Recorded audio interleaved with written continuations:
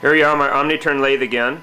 We're making a safety valve for the Cricket Locomotive out of 3/8 bar stock.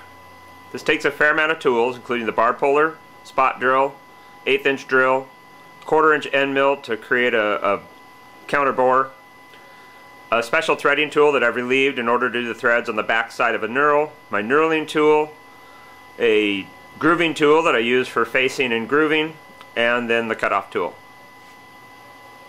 So here we go.